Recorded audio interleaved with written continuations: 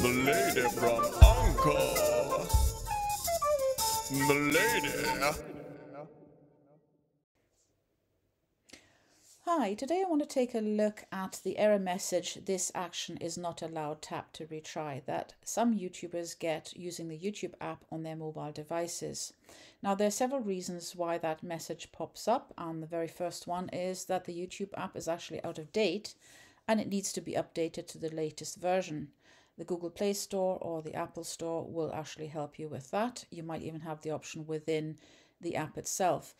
The other thing is sign out of the Google account and sign in again fresh. It can help in this instance.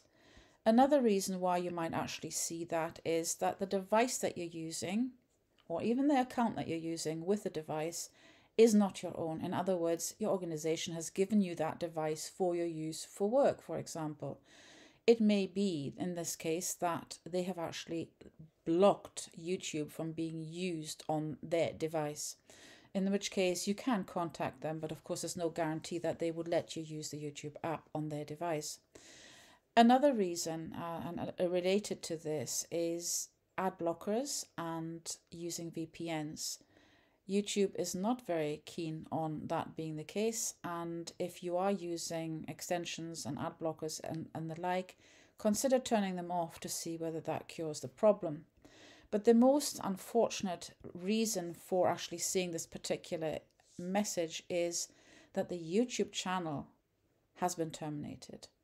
And a YouTube channel that has been terminated means that the user is suspended from YouTube, which is why the action isn't allowed. That user is no longer welcome at YouTube.